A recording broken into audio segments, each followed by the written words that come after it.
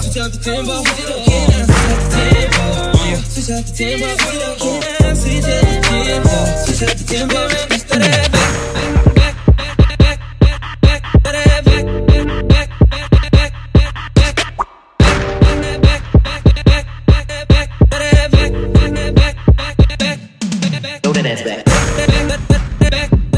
What's good, everybody? It's your Janai, and today I'm going to be showing you guys how to make an intro for beginners. This is iPhone use only due to the fact that I used iMovie. But yeah, let's just get started. So the first app you're going to need is an app called Phonto. It's completely free. And on that app, you're going to click on that little camera button at the bottom. Click on plain image, the white one, and at the top there's a measurement bar. Click on that, and you're going to scroll down to where it says iPhone 8 Plus, 7 Plus, 6S Plus. Click on the landscape one, which is the wide one, and you're going to change the color to whatever color you want. You can even keep it white if you want to, but I chose like a bluish purple color. Then click apply, use, and save.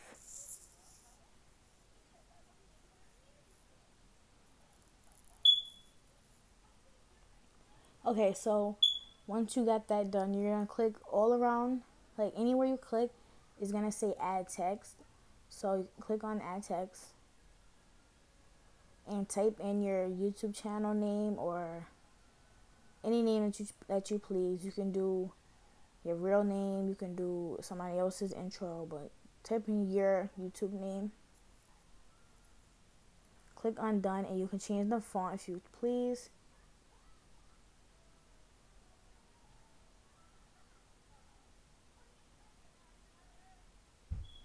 And I think I chose the chalkboard one.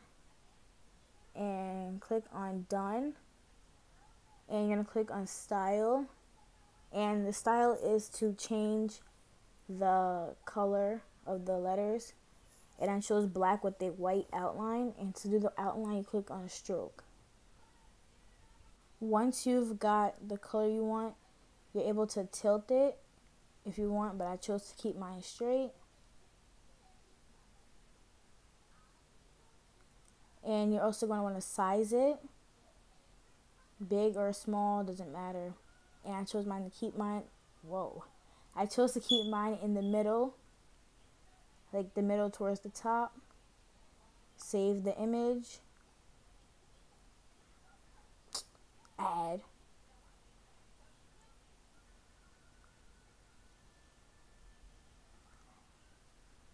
Next thing you want to do is click those three lines in the corner, type in add image, scroll up, go to the Instagram PNG, got mine off of Safari, and size that to your liking.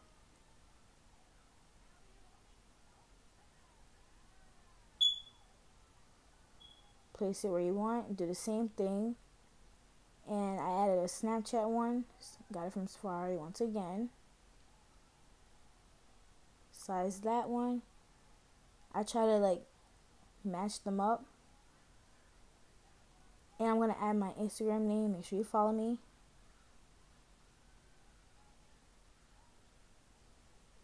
It's young_Nye with the accent on the I.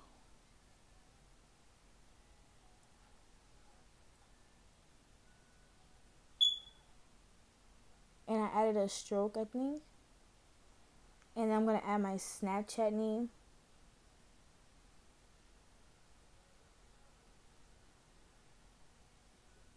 Add the white stroke around that one.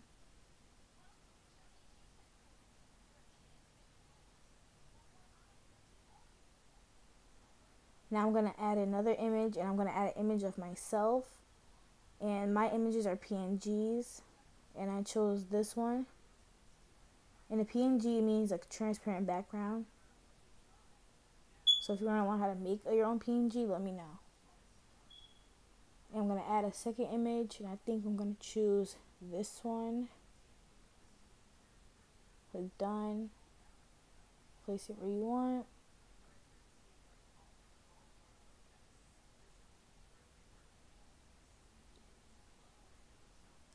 But right after that, you're going to move everything off the board except for your Instagram name. Save the image. Add your Snapchat name. Save the image. And add whatever extra things you add. I add my pictures. And I'm going to save the image. And I also added an emoji. So you don't have to, but I wanted to. I added my favorite one.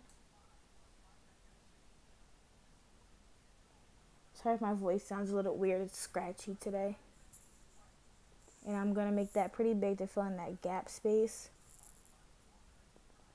And I'm going to go home. Go to iMovie. I'm pretty sure everybody knows what iMovie looks like. But if not, I'm going to show you. Click on the plus, create movie, and click on all the images that we did today.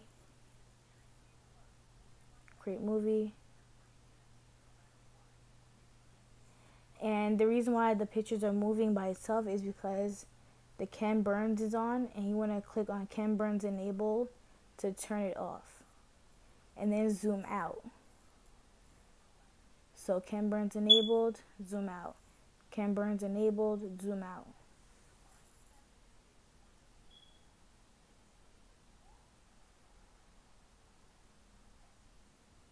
Then you want to preview it, make sure that the Ken Burns is not on. And I like to change like the length of each one. I don't like mine to be too long.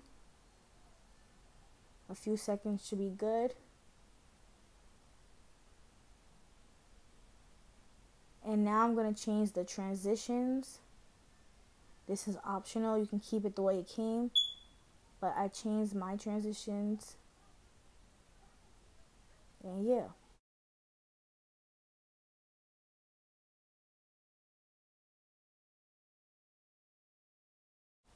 Okay, so now I'm going to preview my video. Make sure that I like it. You guys always want to make sure you preview things or else it might not come out the way you expect it to.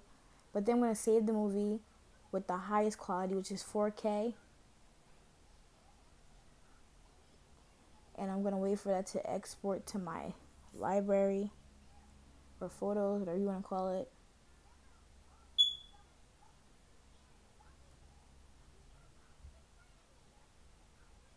Sorry if you hear the TV in the back, but that's the only way I can focus on things when the TV's on. But whatever. So now you're going to have an app called, you have to have an app called Noizz.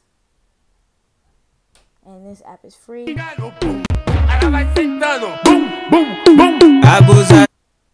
Sorry for that. Click on that little circle. Click on the movie that we just created.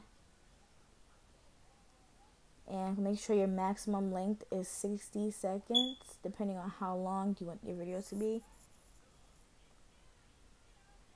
Once it processes, click next. Click on effect. And choose whatever effect you want. I chose this grid one.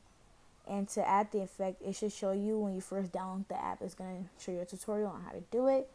But basically, you just click on the effect and hold down the video, and however long you hold the video is however long the effect is gonna last, and you can do that more than once until your video is over. And usually I would try to do it according to the music. So like if it's some music that has like a beat dropping to it, I would add like a, I don't know, like an effect to match it. But I don't have any music, so I'm just doing whatever.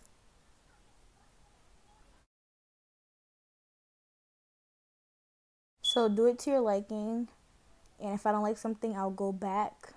Like I'll use that backspace button and add whatever I liked and preview it like always. And I liked how it turned out. So I'm going to click on next.